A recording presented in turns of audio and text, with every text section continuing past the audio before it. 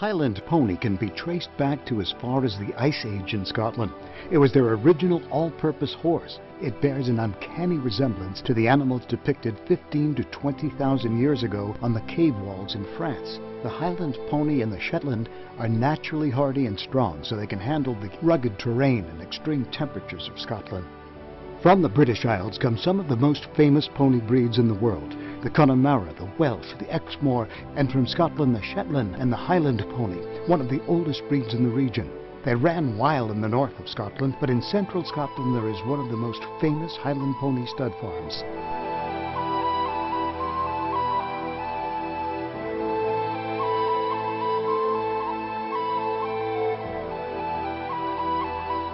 It's very hard to think in someone else's mind what they would think of seeing your breed if they'd never seen it before, and what reactions they would actually have to the Highland pony.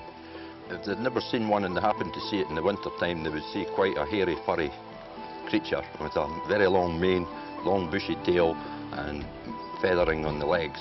So these three things are all part of what the Highland pony requires to stand the weather. But they would find, on the whole, 90-odd% of them, they're very friendly animals. They're ponies with a very good temperament. They would probably find them quite wide where you put the saddle, because we actually get special saddles made for Highland ponies. From the jobs that they were bred to do years ago, they're quite wide across the back and where the wither is.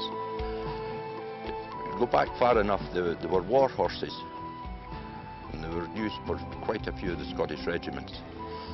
Mary Queen of Scots, she rode a Highland pony.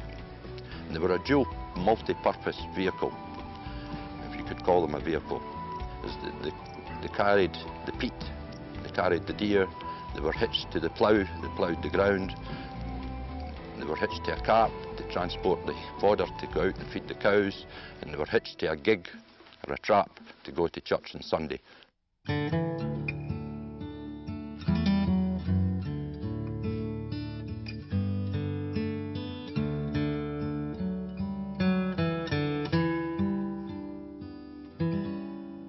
This is Scott McGreggor at the Valentin Stud Farm, and as we listen to him speak about his ponies, we hear more than just words about the breed. We hear intense pride and love and the sound of a man who knows just what he was put on earth to do.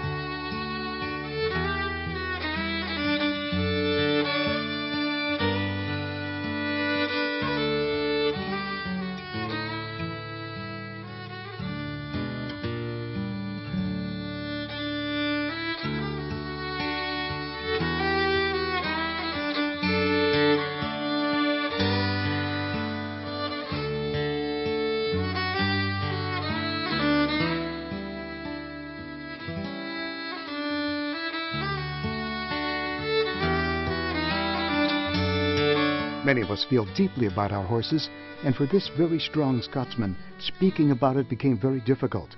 When you ask a strong man about something he feels deeply, be prepared to be very moved by his answer.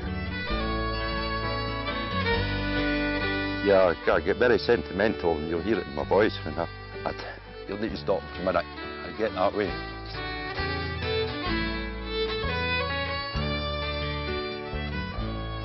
With a heart this big and a pride this deep, how can a man not be sentimental?